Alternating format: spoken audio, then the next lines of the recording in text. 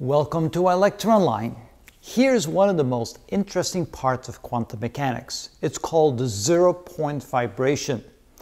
The assumption is, from a classical point of view, from classical mechanics, that if the temperature goes to absolute zero, there's absolutely no vibrational motion whatsoever.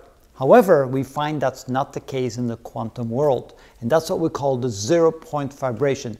What is the lowest possible energy level a simple harmonic oscillator or a quantum harmonic oscillator can have? So we've already seen that the lowest energy can be expressed to be E sub 0, and that energy is equal to 1/2 h bar times omega, where h bar is h divided by 2 pi, and h, of course, is Planck's constant. So where did that come from? How do we know that there is some motion still possible even though the temperature could be at absolute zero? That should not be the case. But the key is understanding the Heisenberg uncertainty principle. So let's start with that concept. But first, again, let's go back to the general equation of an oscillator. It is equal, the energy is equal to the energy contained within the motion, the kinetic energy, plus the energy contained within the spring, or the spring constant, which is 1/2 kx squared, the potential energy. Now, if we go back and say that P, the momentum, is equal to mv, so that P squared is equal to m squared v squared, or P squared divided by m is equal to m times v squared, we can actually replace the mv squared by P squared over m. And so instead of writing 1/2 mv squared, we can write the kinetic energy portion of the energy of an oscillator as P squared divided by 2m. Also, instead of writing 1/2 kx squared, we realize that omega is equal to k divided by m, and therefore omega squared is k divided by m, and k is equal to m times omega squared. If we replace the spring constant here by m times omega squared, now we have the kinetic energy written as p squared over 2m, and the potential energy is 1/2 m omega squared x squared.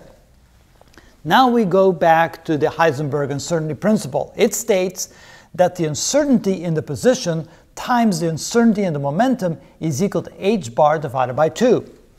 And if we then solve this equation for the uncertainty in the momentum, which is then h bar divided by 2 times the uncertainty in the position, and if we square both sides, we get this. Now, why did we do that?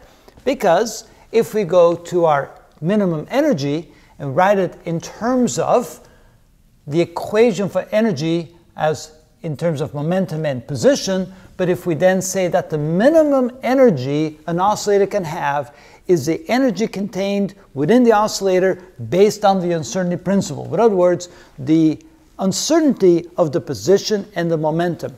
So the smallest energy that the oscillator can have depends upon the uncertainty in the momentum and the uncertainty in the position.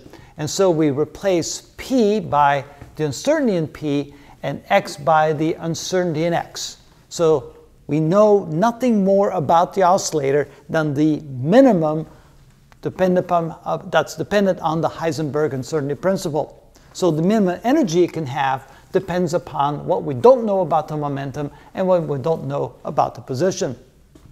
Now, if we replace the uncertainty in the momentum squared by what that's equal to in terms of the uncertainty in the position, we now have the minimum energy in terms of only the uncertainty in the position. If we now take the derivative of that and set it equal to 0, we then obtain the minimum energy that the oscillator can have, because we set equal to 0, and we want to know for what value of x that occurs, and then we plug that back into our equation. So we take the derivative of the minimum energy the oscillator can have, and here's the derivative right here. We set it equal to 0, and then we solve that for x. And it turns out when the uncertainty, or not, we don't solve it for the x, we solve it for the uncertainty in x. And when the uncertainty in x is equal to the square root of h bar divided by 2m times the angular frequency, then we can take that and plug that back into our equation right here for the minimum energy. When we do that, we get this equation right here.